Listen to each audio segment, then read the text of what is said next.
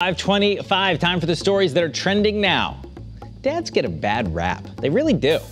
I mean, come on. Why is it only when mom's around that things run smoothly? Dads and the kids know what they're doing. Take a look. They wanted a bubble bath. So we put some bubbles in the bath. Now listen, I guess you're only supposed to put like a little cap full of the bubbles in before you run the water. If you dump the whole jug in there, this happens. It's like a bubble igloo. That looks awesome.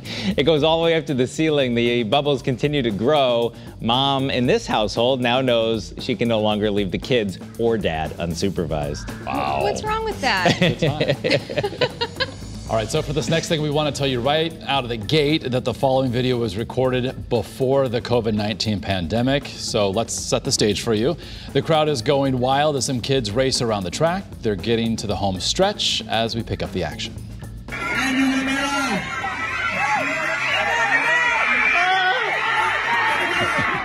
Well, that kid gets an A for effort, but the next time someone should remind him to run in the other direction. This video has already 10 million views. Oh, that's cute. He apparently does not understand how the relay works. That's a shame. A for effort.